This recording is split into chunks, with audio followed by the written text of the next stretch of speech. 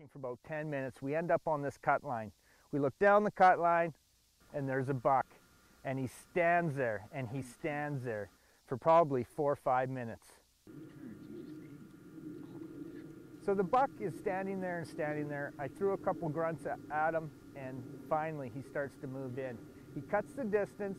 Amanda's ready for the smackdown, but out of the blue, the buck just turns and walks straight into the trees.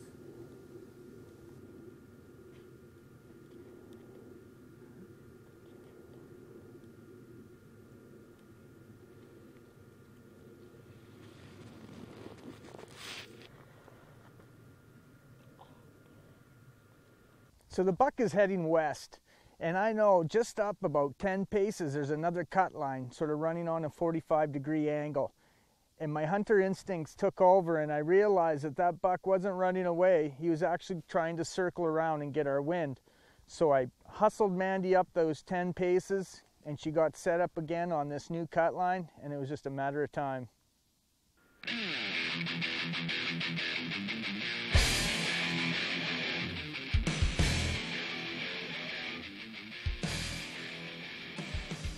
Shoot him.